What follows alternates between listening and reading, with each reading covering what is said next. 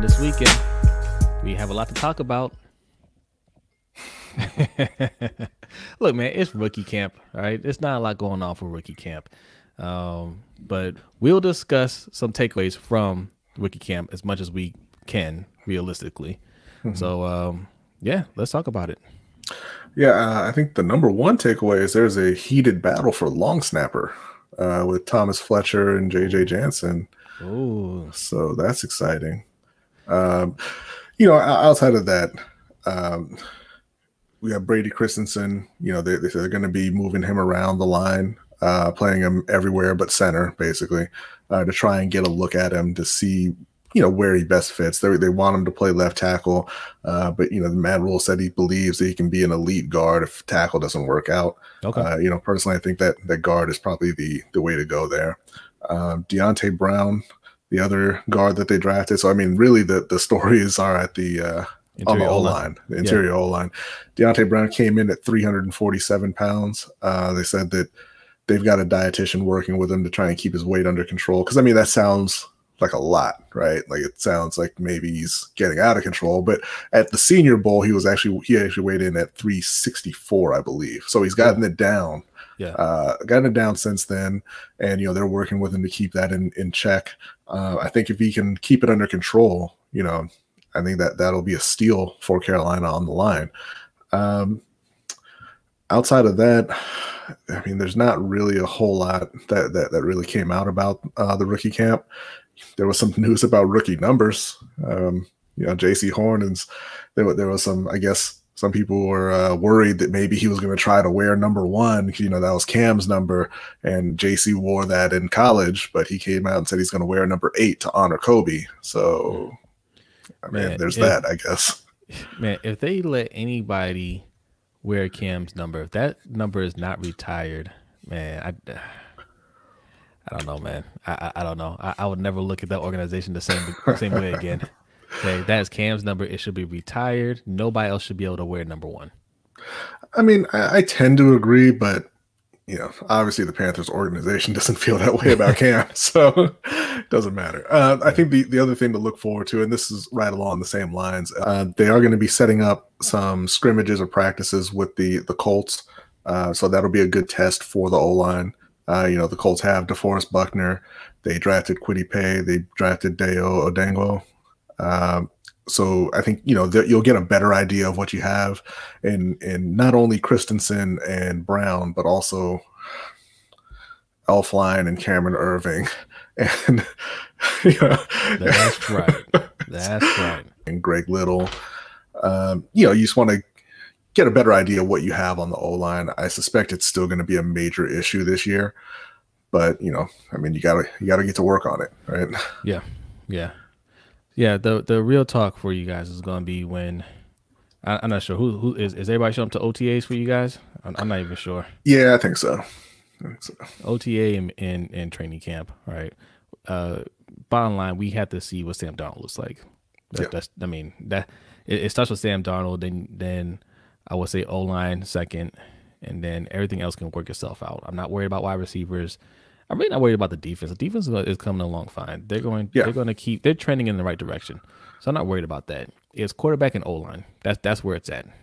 Yeah, they've got a lot of talent on the defense. I think, I trust in where they're going on defense, outside of what they just signed Delano Hill, who was drafted in the 3rd round in Seattle. Never really lived up to that. Didn't play a whole lot, but when he played, didn't really play well. Right. But he's getting another shot because, Scott Fitterer came from Seattle. So, I mean, whatever, that's fine. But outside of, the defense, I think will be fine. The wide receivers are fine. Christian McCaffrey is Christian McCaffrey, obviously.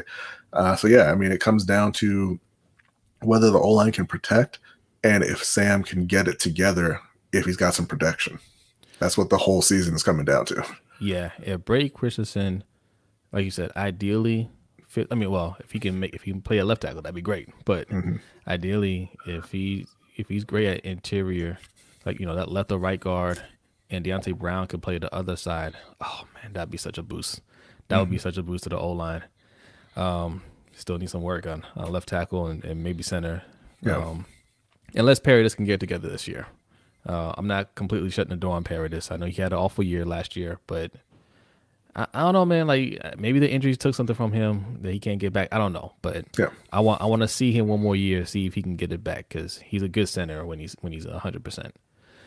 Well, and if Christensen and Deontay Brown can play, I mean, on the O line, it's not about any one player's ability. It's Right. about how you play together as a group. Yes. So whether Paradis, returns to his Broncos form or not, if you have more talent around him, better players around him, he'll play better. Yes. So yeah, but we'll see. We'll see on them. It's just, I don't think you're going to see much. You're not going to get much out of rookie camp.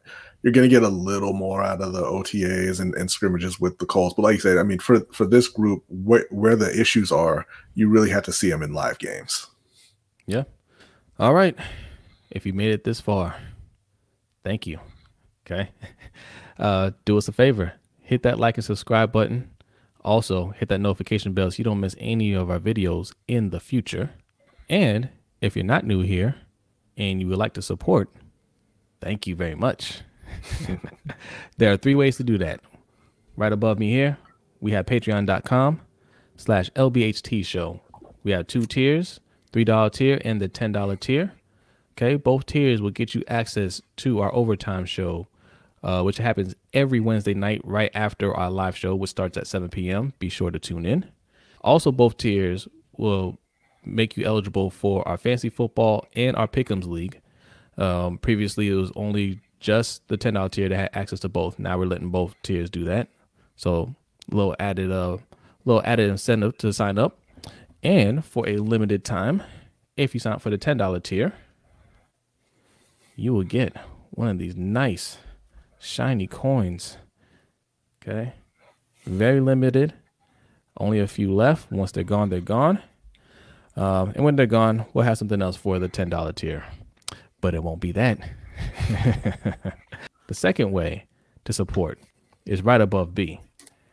That's our Cash App, $LBHT show. Third way to donate, right below us. That's our shop, lbhtshow.com/shop. Okay, we have all kinds of merch on there. Me and B are wearing some right now. If you like what you see, that's our logo right there. You get yourself a nice beanie, get a hoodie. It's sometimes coming. We have tanks, we got t-shirts, we have shorts, all kinds of good stuff. All right. So if you see something that you like, go ahead and make that purchase, man.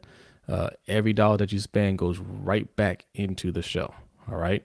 And we're growing every day. We thank you guys for your support, and we will see you in the next video. Peace out.